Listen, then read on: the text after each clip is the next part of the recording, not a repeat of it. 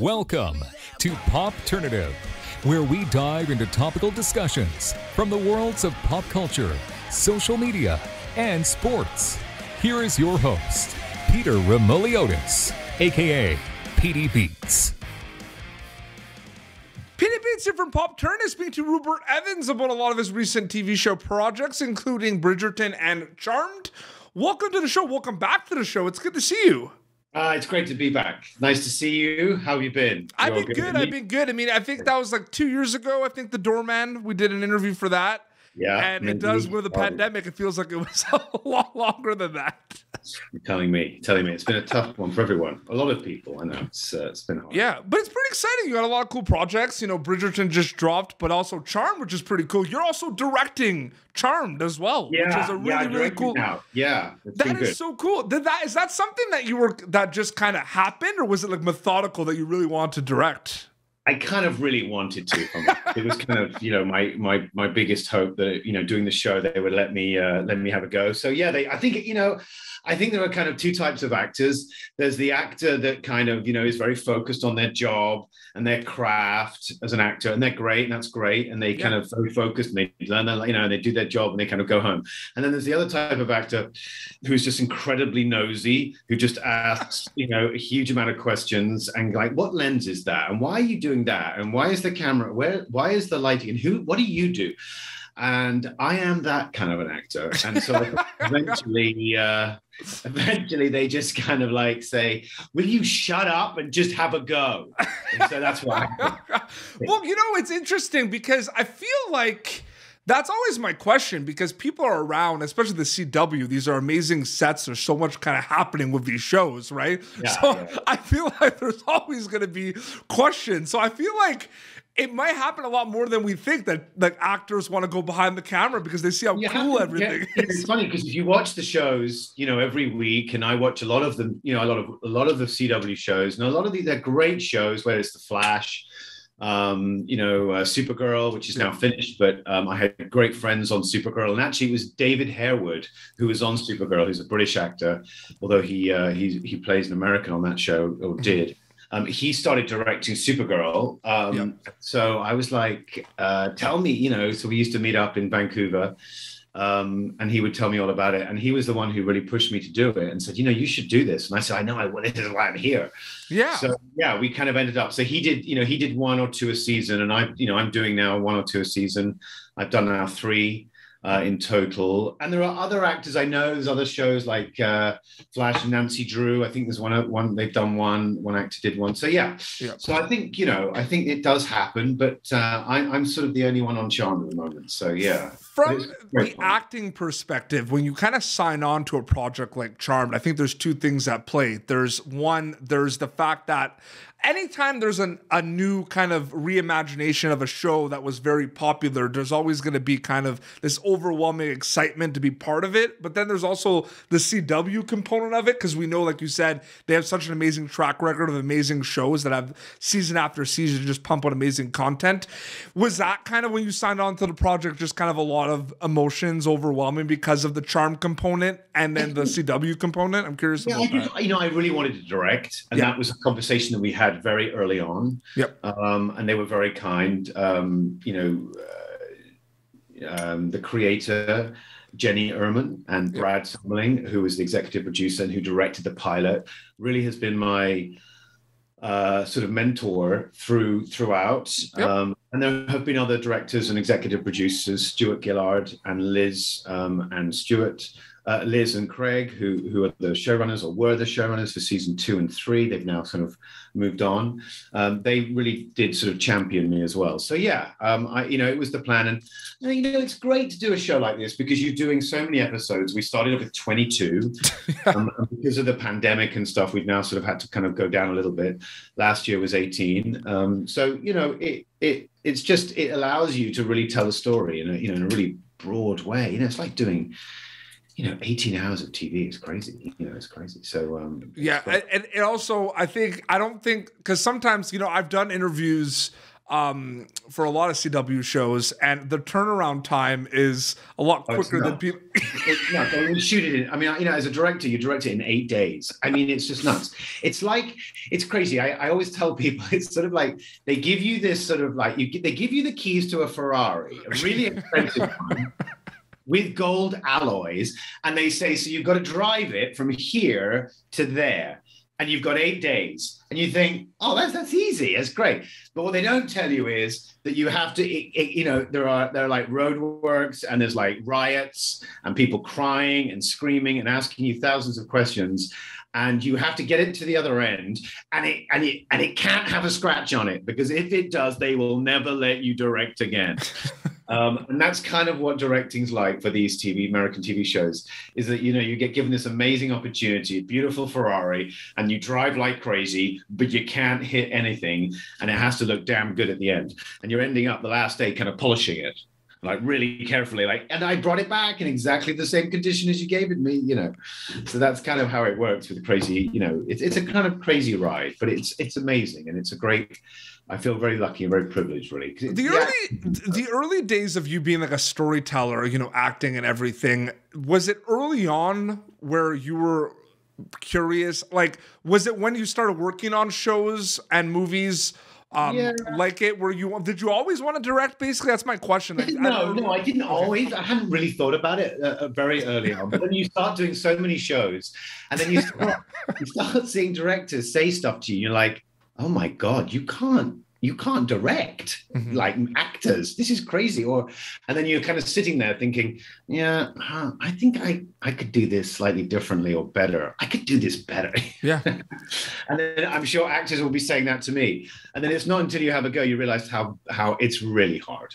It's like, because you don't realize the pressure directors are under. Well, I feel like you're doing so many. Clue. You're also wearing many hats. Like, you're overseeing everything, right? Like, it's crazy. And I didn't realize the prep and how important prep is, preparation, and the time before you actually shoot is actually more important than the shoot, you know, in many ways, because that's really where you create, you know, your story, and, you know, you make decisions about what you want, what crane you need for that scene, and visually how it's going to look. So those things have become really important.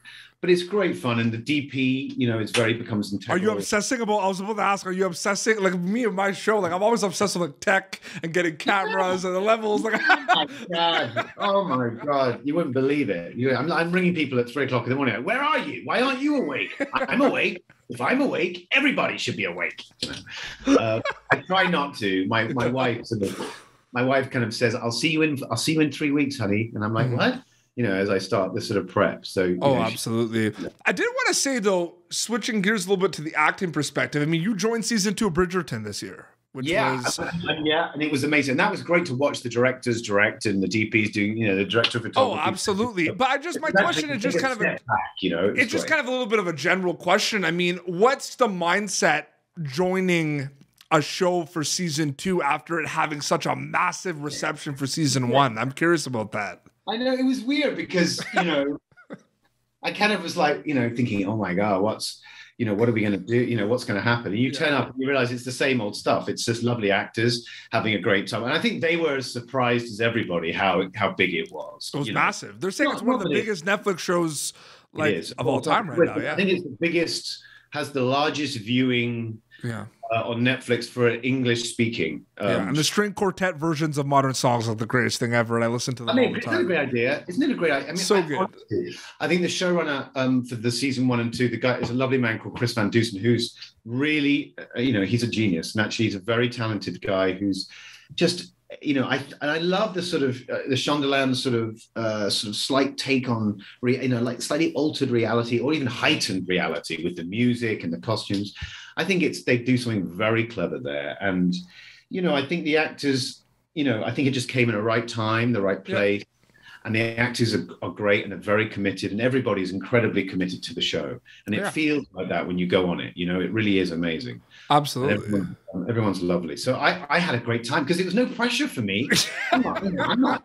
I just sort of danced in there and went, hey, you know, I was only in there. I was in and out, really. You know, I just feel like it's just such an interesting mindset because you show up as like, and there were a lot of new characters for season 2, and I always feel like that's just kind of such a tough thing for such massive shows, because there's like all these questions about who's coming back, who's coming, and then all these new characters, and people kind of have to literally take a second and be like, wow, like new Bridgerton characters? Like, yeah, I think it's harder for the actors than probably in season 1 than 2. I mean, for me, I had a great, I think I'm getting too old now to worry about things. I sort of worry less about that kind of stuff. Yeah. It was just lovely, Jonathan Bailey was very, very kind, and, I had a lot of things with him. And, it was just lovely. And they sort of to have a ready-made family there was just great, and it enabled me to kind of just play and ask questions and make, we just had fun. It was just fun, Oh, absolutely. Great fun. You're a 2-time guest with Popternative, and hopefully, whenever we have a new project, we'll continue to do it. And every time I hope so. Well, and then every time there's always going to be, I'm a big horror movie fan, so I'm always going to bring up a movie you did. I want to see if you guess which one I'm talking about. The horror movie, yeah. I've seen it endlessly. The Boy, right? The Boy, yeah, The Boy. I love that one, and I brought it up last time. I love The Boy. It did really well, and the director Will Brett, he's amazing. Brent. Does it blow your mind though where horror's going though? Because it keeps changing. It's crazy to me, and I'm wondering if you want to direct a horror movie one day. That is actually something that I would really love to do, and I'm trying to write one right now. Whoa, yeah, awesome. Yeah. So I'm hoping to do. It's a crazy genre. It's a popular genre, but it's a chain. Like it's growing. So much. I think Europe is kind of catching on. Catching, because Canada, North America, America have really embraced it for a long time. Mm-hmm. And I think they have a real. Halloween in the US and Canada, it's a massive deal. It's so big. In October, and The Boy always comes back. If you'll be happy to know this. It's always one of those that, because it's just creepy with like the doll. It's just like it's got like That's a great idea. In October, I do a horror movie a night, right? Do you? I do. So it's like 31. Sometimes I'll do double headers, so it's like more than that. But I do, and it's a combination of like ones that I've seen before, but I always try to find new ones, right? But The Boy is always one of them, like the first one. Amazing. That's amazing. I will tell him, the director. Brent, no, it's a great, because the doll is so creepy. And even when I remember seeing the trailer for that, being like, what is this? Like this doll. It's like all these things. It's just a great idea. This old couple. Diana Hardcastle is the mother, the older lady who's looking after this doll, and this American nanny comes, and then she just thinks that they're mad. She thinks they're crazy. It's a great idea. So this is like a new bit for Popternative. Every time Rupert Evans comes on, like The Boy has to be mentioned. Oh my God, The Boy. I loved it. I had the happiest time on that. We shot that in Vancouver Island, actually. Yeah, absolutely. No, it's when great. I read the script, it's set in Norwich. I thought, this is great. I'm doing a movie at home. And then they were like, no, you're going to Vancouver. And I'm like, what? It's so crazy. Rupert, it was just a blast catching up. Thank you so much for coming back on Popternative, man.